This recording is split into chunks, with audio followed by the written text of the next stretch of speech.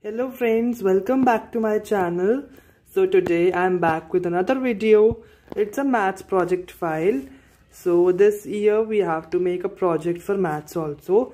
So our ma'am suggested us to make a project on Maxima and Minima. So I have made a project file on that. So this is the cover. I have made all the symbols of maths and all that to decorate the cover. And this is the front page, project on Maxima and Minima. Then acknowledgement.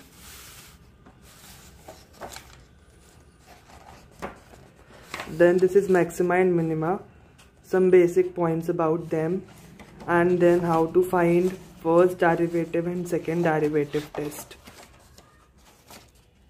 It's a very simple project file because Maxima and Minima doesn't have much theory about it, and then I have solved 5-6 questions of NCERT book related to it. So here are some questions that I have done. I have taken those area related problems.